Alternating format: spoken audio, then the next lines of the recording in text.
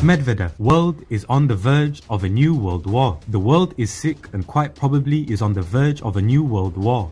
The deputy chairman of Russia's Security Council, Dmitry Medvedev, said in an address to participants in the Knowledge Educational Marathon, he said such a world war was not inevitable, but the risks of a nuclear confrontation were growing and more serious than concerns about climate change. All countries must exert efforts to avoid the outbreak of a new full-scale global conflict. Cannot say what the last straw, what the trigger may be, but it may happen at some point.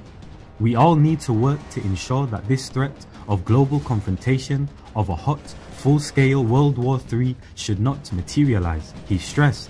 Speaking about the current situation, Medvedev noted that Russia by no means wished to see this happen, but the world tensions are white hot indeed, he said.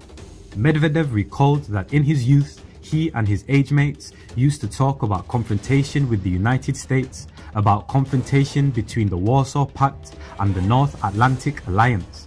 Back then, it seemed like some kind of hypothetical, far-fetched and impossible scenario, but I can't say that now. However sad this may sound, he concluded.